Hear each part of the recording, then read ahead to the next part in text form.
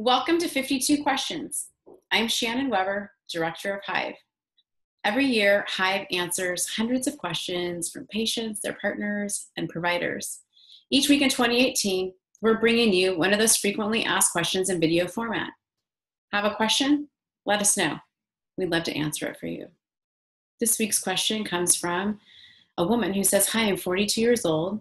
My husband is living with HIV, and we'd like to have a baby. What do we do?" So in previous 52 question videos, we've answered lots of questions about men living with HIV and how they can safely have babies and essentially eliminate the risk of HIV transmission to you. So in this video, I'd like to focus on fertility overall and how your age might impact your ability to conceive much more than your partner's HIV status. So first, let's talk about what are the indicators of fertility. There's 3 indicators. The first indicator is the quality of your eggs. And this is important because the quality of the egg, though there's no test to determine the quality of the egg, but the quality of the egg impacts how the embryo implants in the uterus and whether or not there's a risk for miscarriage. A second indicator of fertility is there enough sperm? So does your partner have enough sperm to meet the egg and create an embryo? And 3, are your fallopian tubes open? Let's spend a little bit of time talking about the quality of the egg. Well, what do we know about egg quality? One is that for reasons that we don't quite understand, egg quality and quantity decrease over our lifetime, and it begins at an early age. We are in fact born with all the eggs that we're ever going to have. And when we begin our menstrual cycle, which is typically between 11 and 13, each month when our body ovulates, it produces an egg. And pregnancy occurs when a sperm meets the egg and then implants in the uterus. But over time, that quality of those eggs decrease. And the cycles of our periods also shift.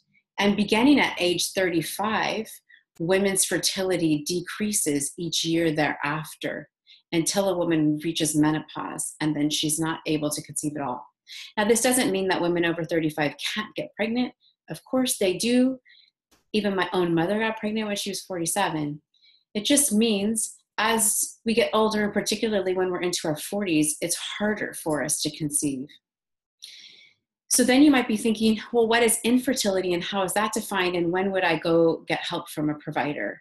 So infertility is defined for women under 35 as having sex without contraception, so frequent sex without contraception for a year and not conceiving. But for women over 35, it's having frequent sex without contraception for 6 months and not conceiving.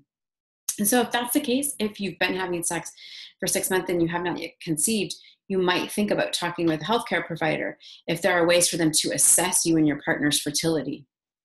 Some of the assessments that the provider can do are blood tests to determine hormone levels, an x-ray with a dye to see if your fallopian tubes are open.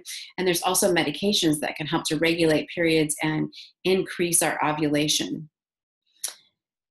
Also, a sperm analysis can be done, or semen analysis, to determine the quality and quantity of your partner's sperm to see if that's a factor in whether or not you're able to get pregnant.